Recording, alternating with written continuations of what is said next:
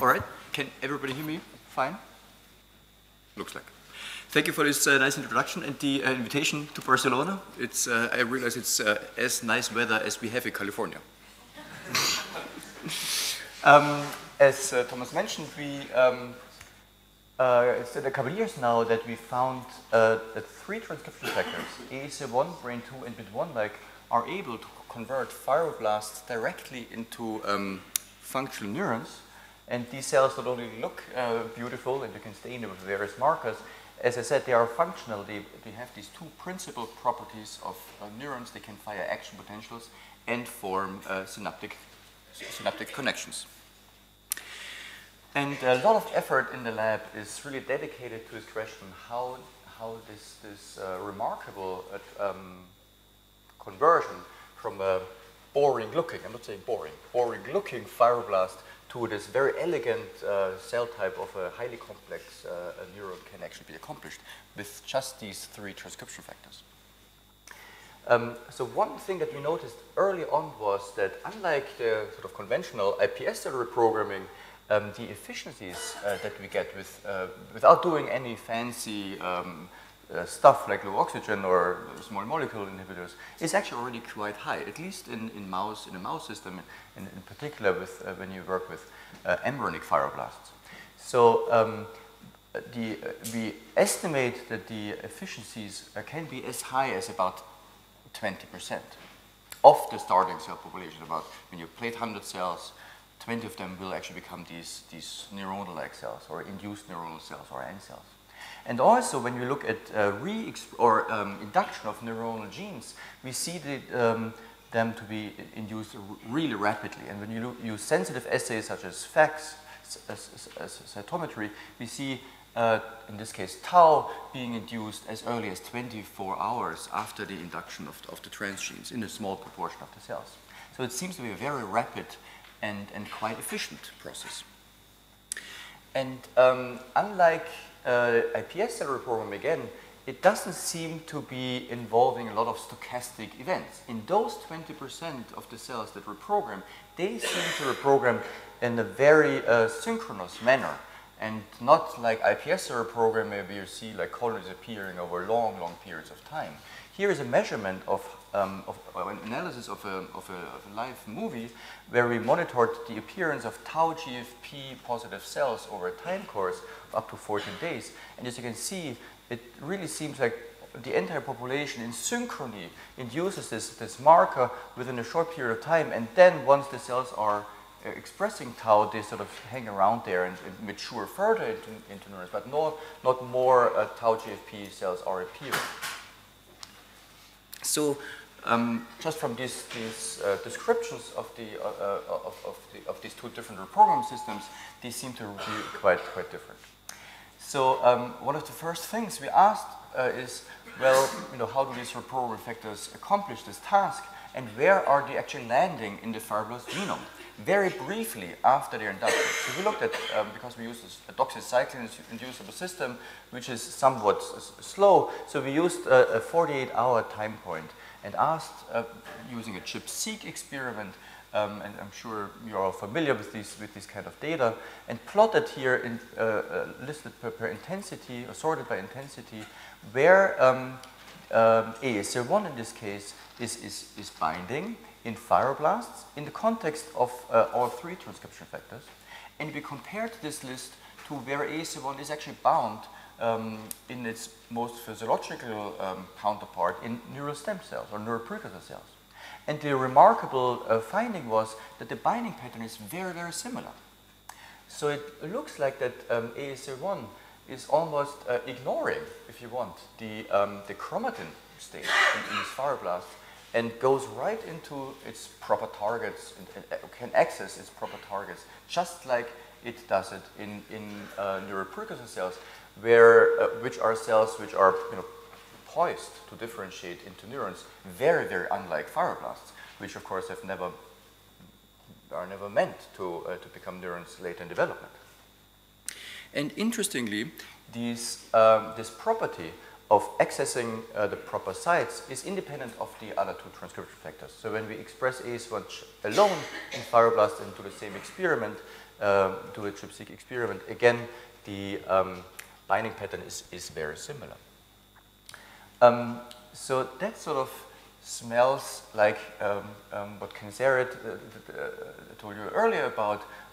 It could perhaps be a pioneer factor.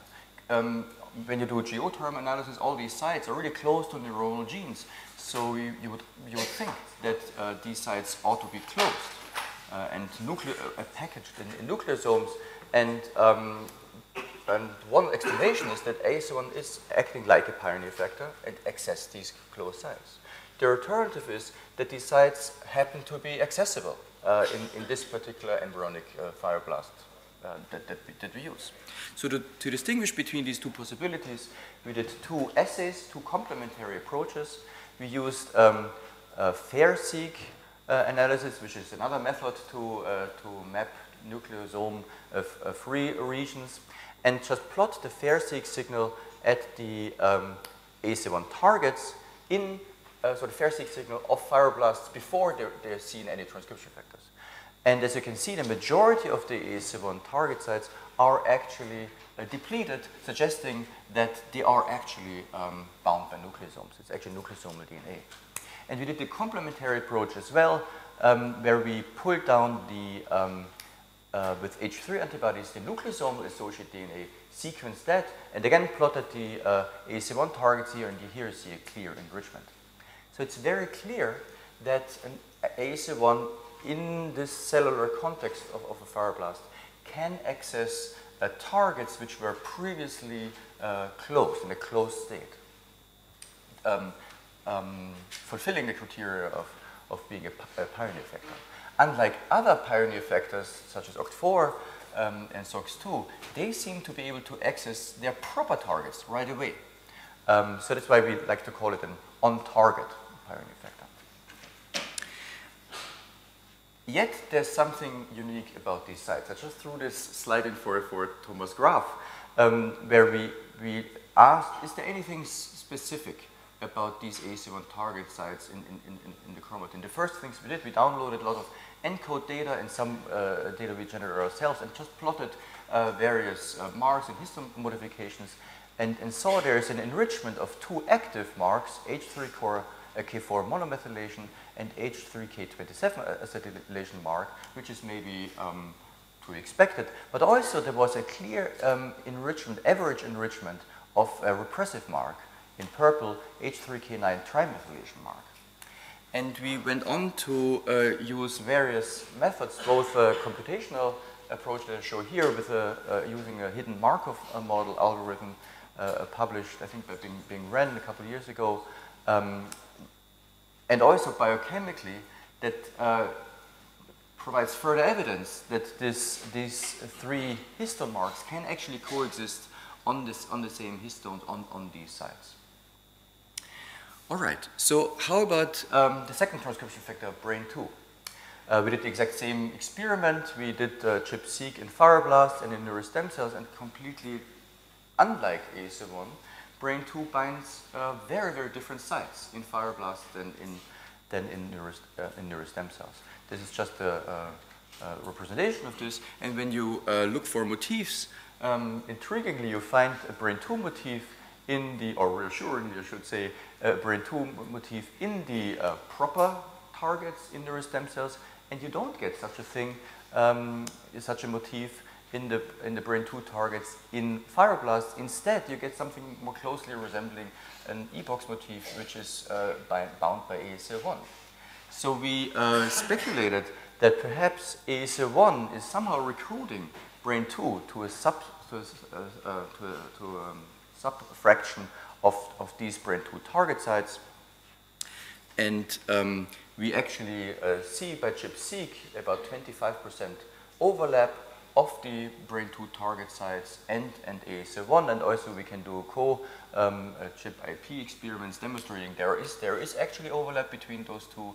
And I think for time reasons, I took out this slide, but we also did BRAIN2 ChIP-seq where we express just BRAIN2 alone in fibroblasts, and can compare that to BRAIN2 together with ASO1, and can actually see this recruitment of BRAIN2 only when ASO1 is present to those sites.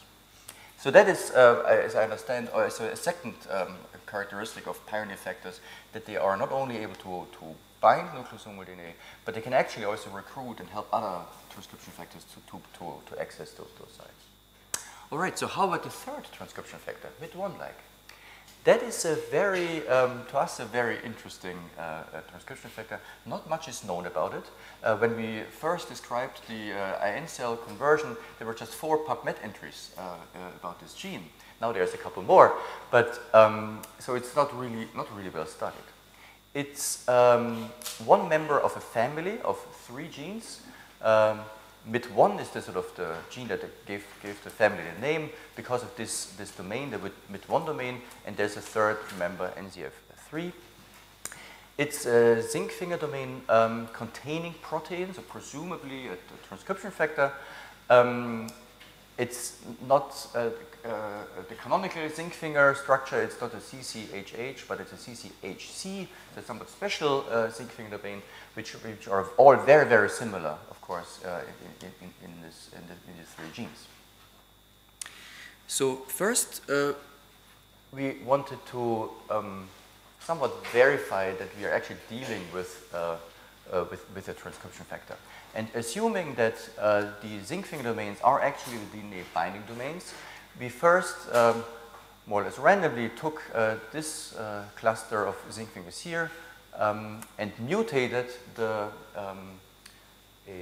amino acids which were predicted to actually touch the DNA, and asked whether this construct still can make IN cells. I don't show you the raw data, so the plus indicates that the IN cell formation assay, so to say, works. So the point mutations here didn't do anything in response to, or didn't change the function of AS1 at all. But of course, we knew there's these 3 zinc fingers here, and there's still 1 zinc finger there, which presumably can still bind DNA. So we essentially just chopped off these other domains, so we were left with just those 2, and when we now mutate these zinc fingers, both of them, now MIT1-like cannot function anymore, and the same is true when you delete the 2 zinc fingers. So we think this is evidence that it is actually a transcription factor. By the way, all these mutants, they are still in nuclear, have a nuclear localization, and we think this is actually working, is working like a transcription factor, and DNA binding is important.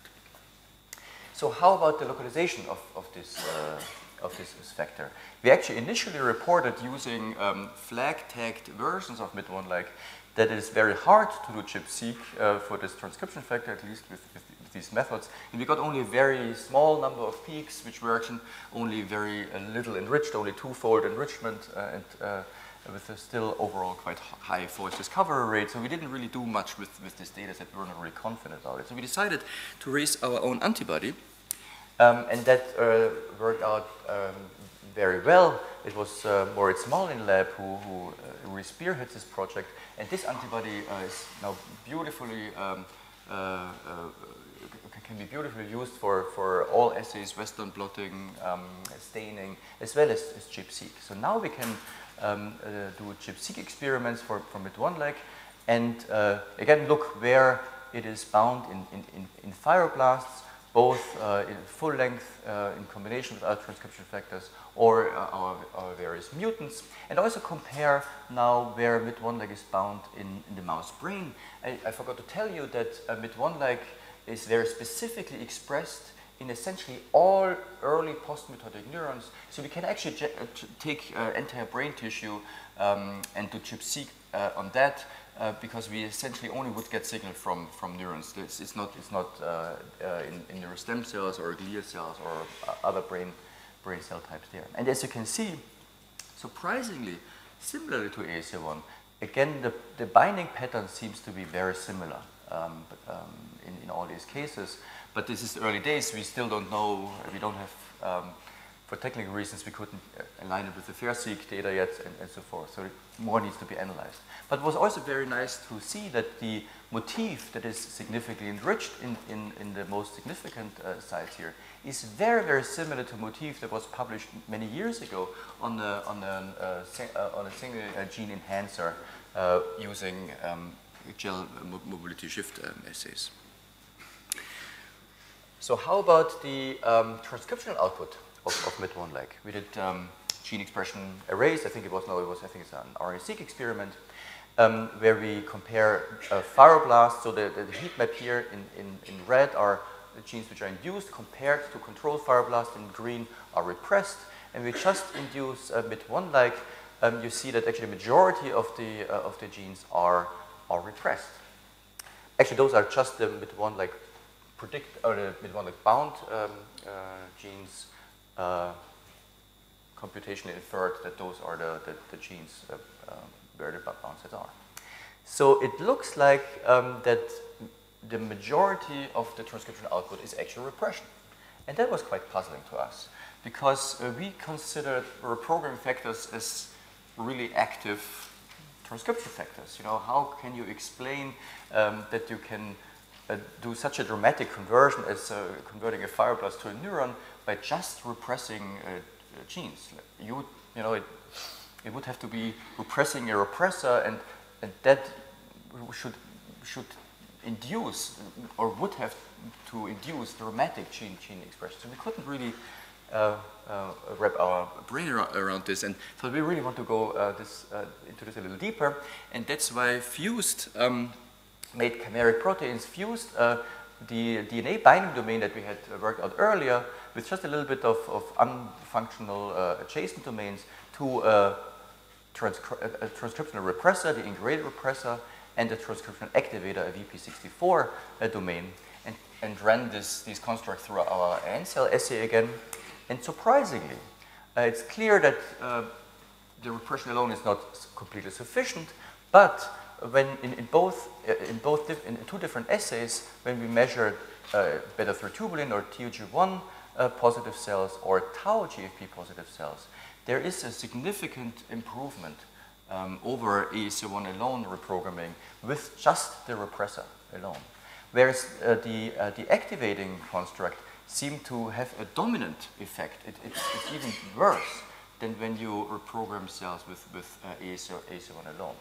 So clearly the repressive function of MIT1-like is dominant, is much more important than the activating function, even though both need to be there to have the reprogramming process efficient.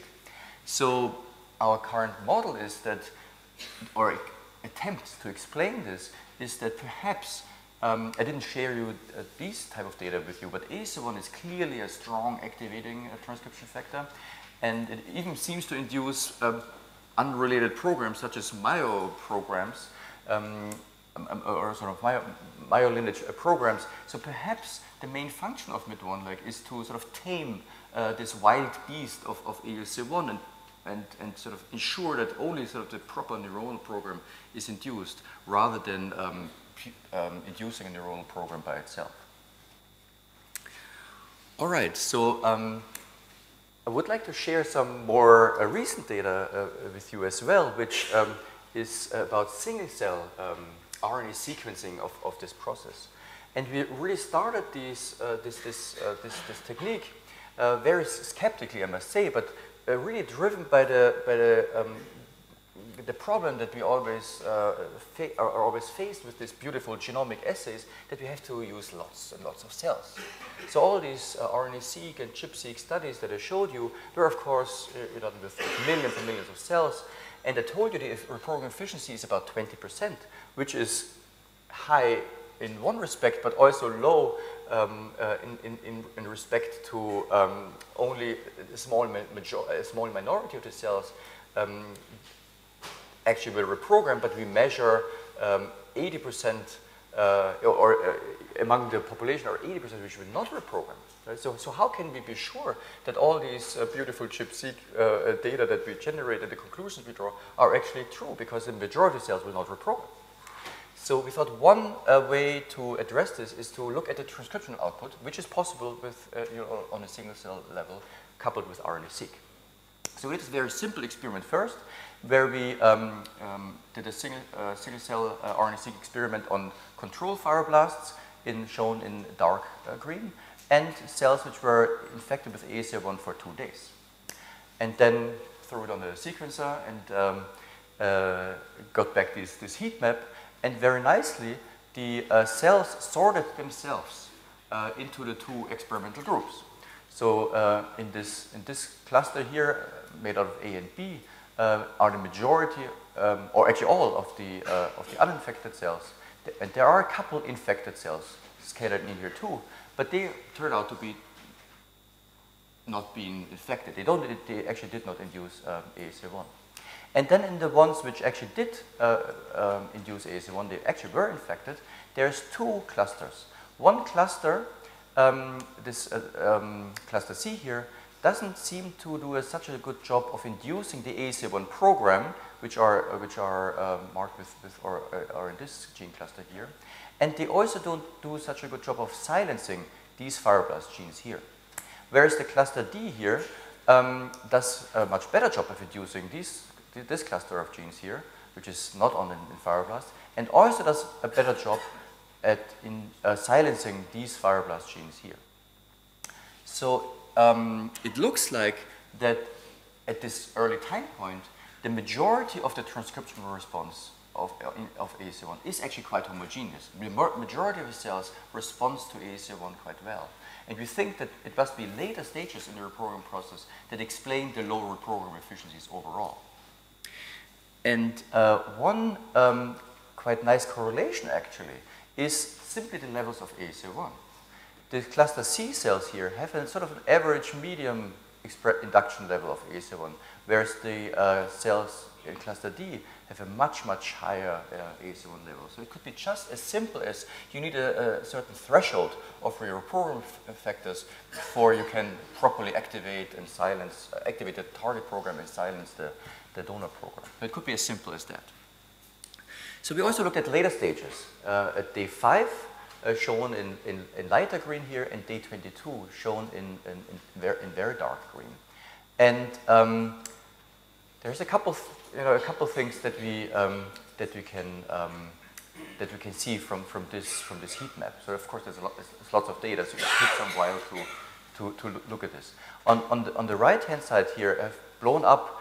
Essentially, you can maybe focus on this here, which is a marker, the tau GFP RNA-seq signal here. So essentially the levels of tau expression, and here is AAC1.